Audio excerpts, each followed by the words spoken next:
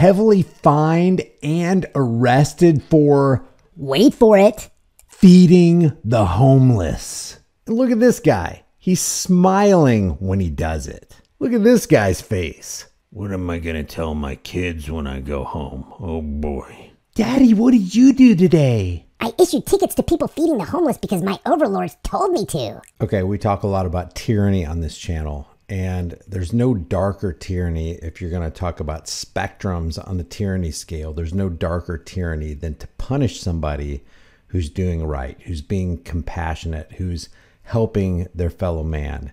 I can't imagine, first of all, having a position in government where you're harassing innocent people so that you can meet a quota, so that you can fill the coffers of the state, so that you can economically terrorize your fellow man and receive a paycheck. That's on one side of the scale. There's a deeper, darker part of the scale than that. Imagine people out there feeding the homeless, and then a cop comes along with a ticket machine and gives you a ticket for feeding the homeless. And not just any ticket, not a $20 ticket, not a $100 ticket, not a $200 ticket, a $2,000 ticket. Listen to this.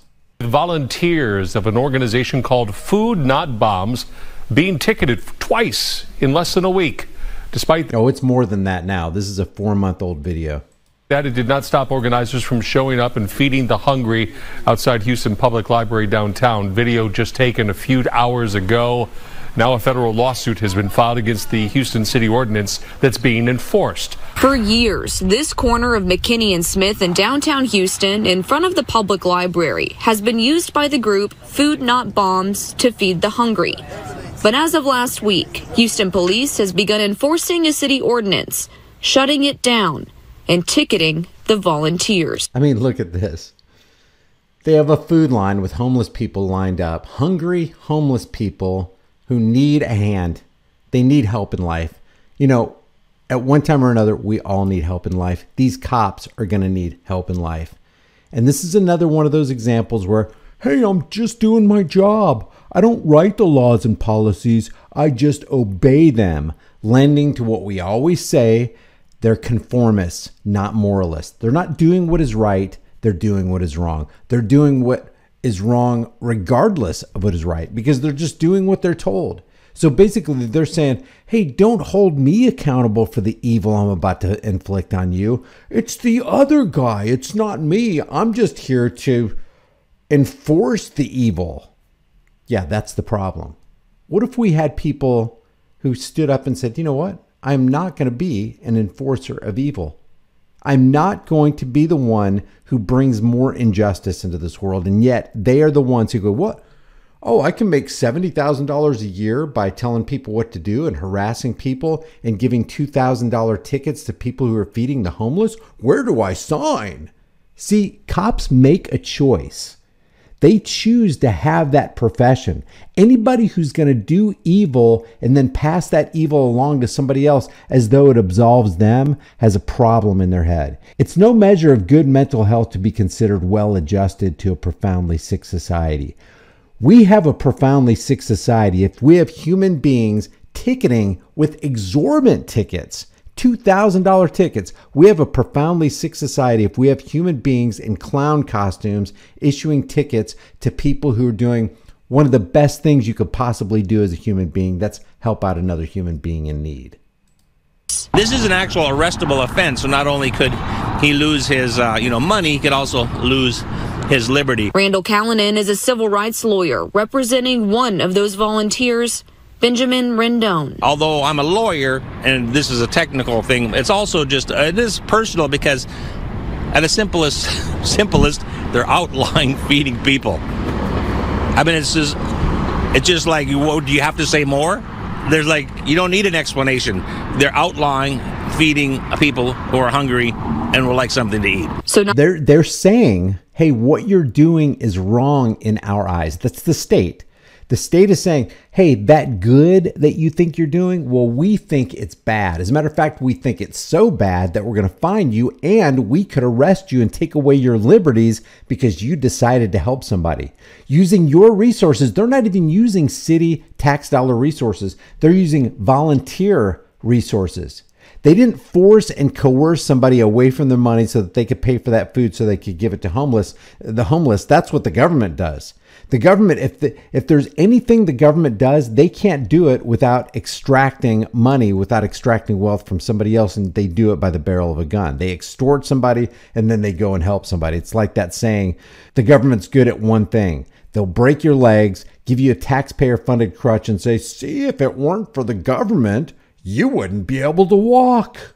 Not only are they fighting the ticket, a federal lawsuit has now been filed. That you have to fight against this is upside down world bozo land. Challenging the anti-food sharing law, which requires organizations to get permission before feeding groups of 5 or more people. Callanan believes that's an infringement on freedom of speech and freedom of religion. Everyone, it's a law against love. They've created a law against love and compassion. They have made love and compassion and goodness an arrestable, finable offense. everyone knows that in the Christian religion, if you read the Bible, it says there repetitively, feed the poor. I think I found 50 references to feeding the poor and the hungry in the Bible. And based on past cases in other states, Callanan is hopeful they can get this city ordinance deemed unconstitutional. I believe if this went all the way to the Supreme Who cares about the Constitution? It's against common sense and human decency, period. Court of the United States, we could win on both the issues, freedom of speech and freedom of religion. He says he expects the city of Houston to file a motion to dismiss before a court date could be set. Reporting in downtown... That we even have to win or go to court or have the case tried.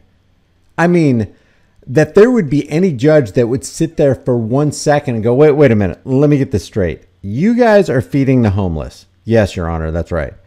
And you guys are saying if you continue feeding the homeless, we're going to continue giving these $2,000 tickets. Yes, that's right, Your Honor. What the frick is going on here? You guys need to be put in jail. The guys who are finding the good guys. Here's another one. By Houston police since March to a volunteer group trying to feed the homeless in downtown Houston. And the city says that they're violating an ordinance that requires them to get permission to have their meal distribution on the property. Saying feeding the homeless, I mean, this really gets all over me. Saying feeding the homeless is an arrestable offense. In a just world, making feeding the homeless should be the arrestable offense. The people who should be arrested, the people who should be tried, the people who should be jailed are the people issuing the fines to the people who are issuing the food. There are already a few homeless people out here lined up. They are waiting on a 7:30 food distribution to begin, and that's what's caused the problem. The line is right outside of the Houston Public Library in downtown. The group tells us that they've chosen this location because it's easy for the people they serve to access. They tell us that the homeless people spend a lot of time in the library. Guess where the cops want, and the cops and the mayor and the city want them to give food away? In a police parking lot. What homeless person wants to be anywhere near the cops? Plus, they say the library is conveniently located is one thing. The mayor is saying, well, there's been violence, reports of violence happening. I don't believe that. A lot of homeless people aren't violent. There's no specific case. There's no specific articulated incident where any homeless person was violent against somebody who's entering the library. And that's another thing. When they're distributing the food, it's after 7 o'clock. By 7 o'clock, the library's already closed. So it's not really an issue that, oh, you're getting in the way of children and parents who are trying to enter the library. The library is not even open at the time that this volunteer group is distributing the food. The library is what seems like the issue surrounds, according to the city. It's almost like a deck of cards over here. Citations from the city are expected at this point. Remember in that one video, they said there were 2 citations. Then I saw a report of 30. Now they're up to 40. 40 times 2,000 is $80,000 in fines. Since March 1st, volunteers from Food Not Bombs have gotten a collective 29 tickets from Look at these cops. HPD. It's not that I'm volunteering. It almost looks like this cop gave that ticket, that $2,000 ticket, that $2,000 fine apologetically. But guess what? Apologetic tyranny is still tyranny.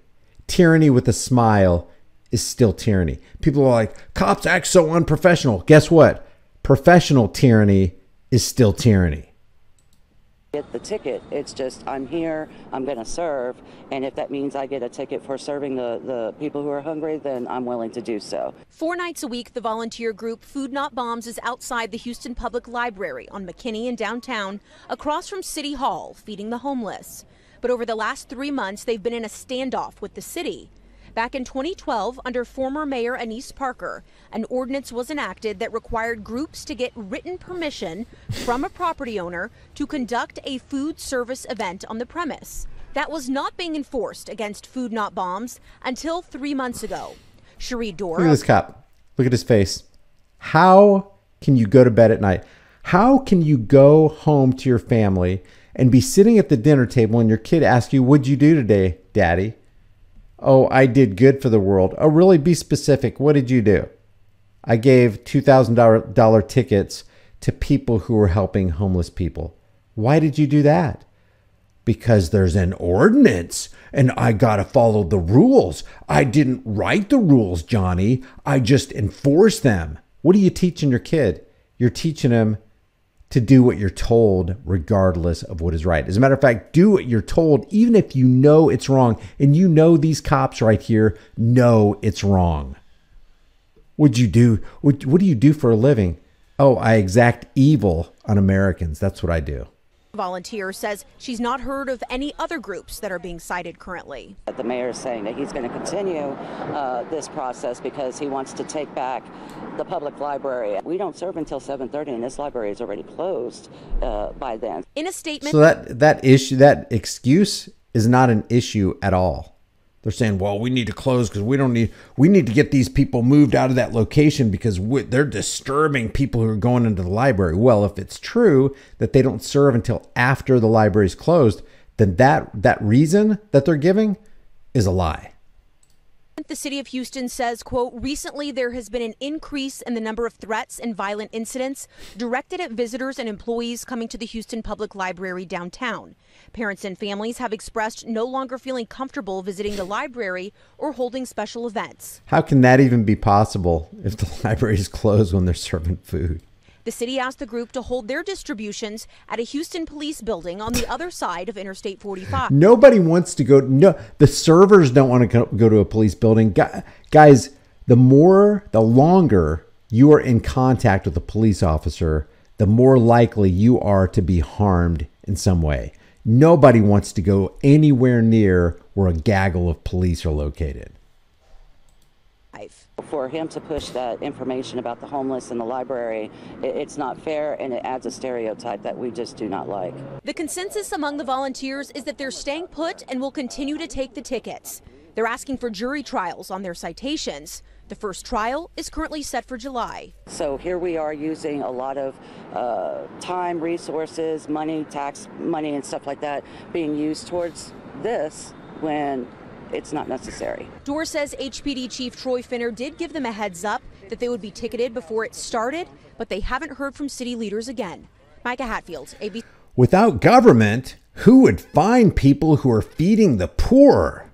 Leave your thoughts about this for the world and the global thought police in the comment section below. If you haven't done so already, subscribe to this channel. Hit the bell notification icon. Give it a thumbs up. Share it with everybody you know. Don't forget to subscribe to my email list through my website, highimpactflix.com. If you haven't already, become a channel member. Grab a hard-hitting conversation starting design from the store. You can put on a shirt, hoodie, mug, cell phone case, whatever you want. If you want to support the channel further, the links are in the description. Remember, the price of freedom is eternal vigilance, and indifference to this notion is the means by which the people have and will secure their own oppression. Freedom is dangerous.